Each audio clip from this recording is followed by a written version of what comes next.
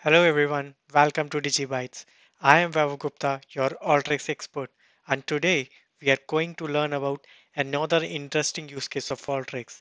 In this video, we are going to cover that how we can divide the part of workflow into different portions and based on our requirement can run them into series format using the Alteryx control container tool. Then 5.8, let's start.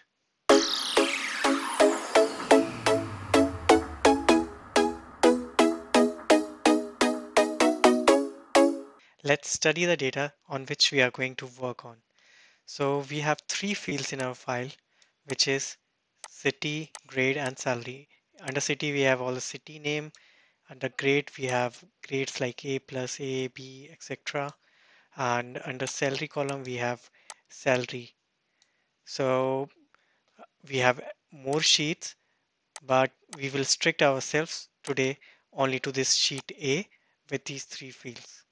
So what I want to do is in the first part of the workflow, I want to read this salary A sheet from this particular file and add the prefix as India underscore Ghaziabad, India underscore Mohali. So for every record in city column, I want India underscore as a prefix in the column and save this file. And once this file is saved, then in the second part, I want to read this updated file and check in which rows that India underscore has been added into the city column. So this is what we are going to do in this workflow and see how we can organize this in a series format. So first part will be adding of the prefix India underscore.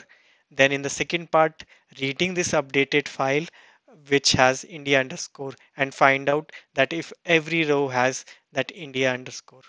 Move to Alteryx and see how we can do it. Let's drag in input data tool from our in-out tool palette and let's browse that file. So I will go to file, then I have to use the XLSX file and this is our dataset file and we want to use the sheet. Uh, you can see that we are getting error because this file is open here. So I will close this file and refresh it. Now I can see these sheets. So as I said, we want to utilize salary A for this particular portion of the workflow. So I will click OK now. So you can see we have these three particular columns that we needed from the sheet.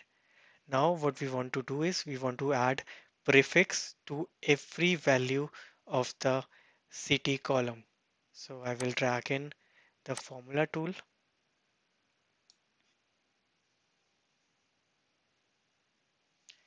and now what I'm going to do is I am going to replace or I want to edit the value of the city column. So I will select here city column and I want to add prefix as India underscore. So I will write India underscore and with that I want it should be added with the city value, the current value. So India underscore will be added. So if I run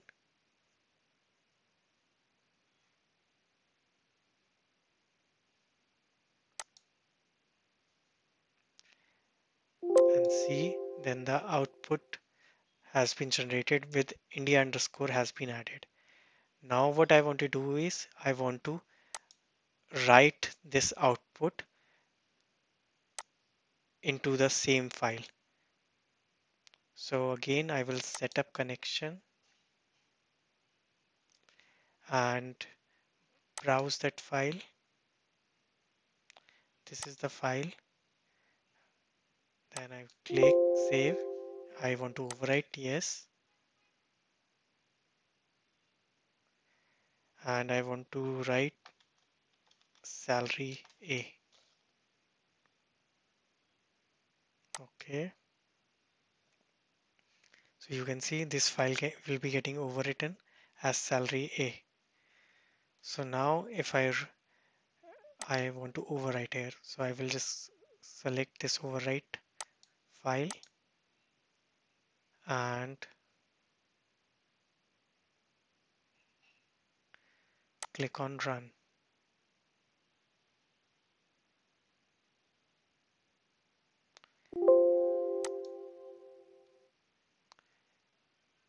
So now my first part of the workflow has been created as this.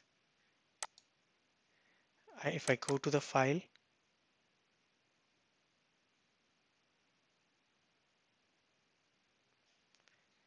I can see this has been added. But now what I want to do is I want to read the same updated file when I am like updating it, and immediately after that I want to access that updated data. If I try to do that in the same workflow, it will result in conflict as I am reading and writing into the same file. So what I want to do now is I want this portion and the second portion where I want to see records which has been updated come in series so that I can read the updated file. So for that, what I will do is I will add this particular entire section into a tool which is called as control container. So I will search here control container and I will just add that. So I will move all these three tools into the control container, and this is my control container added. So I will name it as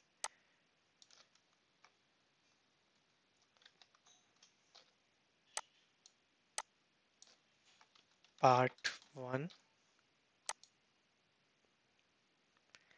and similarly I will create another part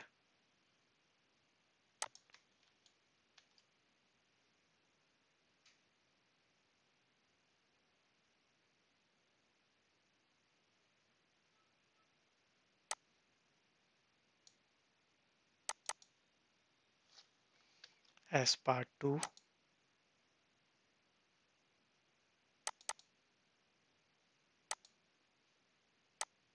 and connect them in series.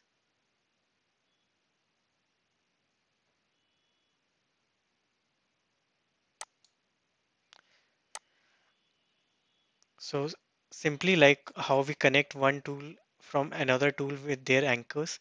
So in the similar way, these control containers have these anchors as starting and ending. So in this way, like connection from one container to the another container can be made, and this signifies that first this will run and then this will run because they are in series now. So again, I want to read this salary part, this particular file, and the salary A sheet. But now what I want to do is I want to filter those records which has India.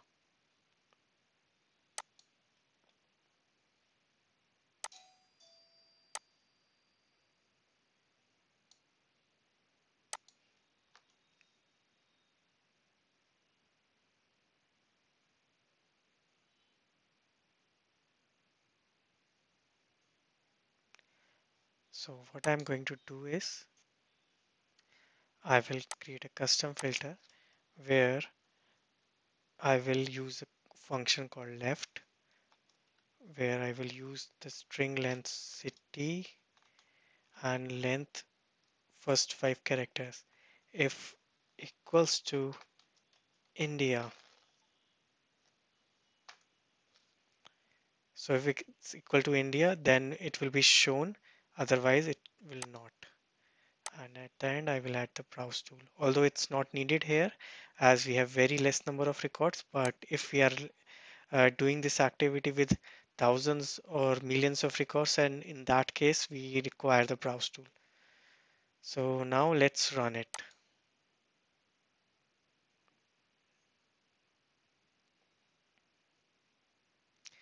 So you saw that first this portion executed entirely, and once this is done, then the a control was passed to this particular container, and then this was executed. So in this case, we read the same file, updated it, and again read the same file and checked the data. So in this way, using control container, we can execute the portion of the workflows without uh, like creating multiple macros. Instead, we can just use these different containers and put the portion of the workflow in one container, and then in second and third and fourth, like whatever our requirement is, and execute the workflow in series. So now if you see the data that we have here after manipulating, so dub India underscore was added because we added already in the first execution, so it added another India underscore in the data set. Now here when we read the file, so it read the new updated section of the file, and then when we filtered out it based on India, we found that in all the records we have India. So 20 records were here, 20 records were here, and again 20 records. So from starting to end, we have maintained the integrity of the data, and at the same time we were able to execute them one after another. You can write us on the comments, or you can even mail us on the email that has been mentioned in the description section.